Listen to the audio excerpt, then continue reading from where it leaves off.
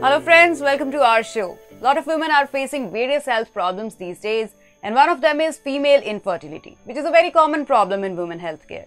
Let me introduce Dr. Pradeep Mule, Senior Consultant Interventional Radiologist, practicing in New Delhi, India. Welcome to the show, Dr. Mule. Dr. Mule, what are the other non-surgical treatments you offer? Other non-surgical treatment in women healthcare like fibroids, uterine adenomyosis, varicose veins, blocked fallopian tube, what we discussed already, and the pelvic congestion syndrome, that is the chronic pelvic pain. That also we treat non-surgically. And back pain, those having the back pain or disc herniation, so we do the ozone therapy with the nerve root block on that.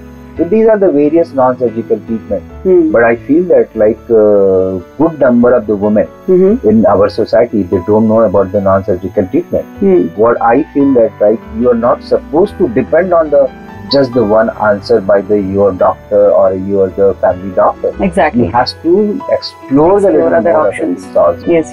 Nowadays, everybody that goes on the digital things, right? So you have to go and search that any other option is there or not.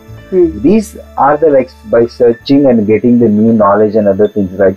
So you not necessarily you apply to you, right? Maybe your close friend or something. At least you can tell them, these are some non-surgical techniques are available now. Yes, exactly. Now there is no need to follow a particular myth that the problem like blocked fallopian tubes can be only cured by surgery only. It can be cured by non-surgical treatment. Nowadays, a lot of research and other things are going on. I don't blame that who tells and who not tells, right? But the new thing comes, it's not necessary that all the people, they should know all kind of the knowledge.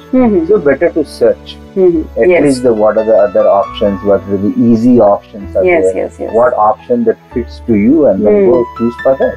Yes, exactly. One should always look for some other options, other and better options. Yes. Okay, Dr. Mule, thank you very much for making people know that the blocked fallopian tubes can be really opened up by the non-surgical treatment, which is very important for women to know these days. Really, thank you. Thank you very much.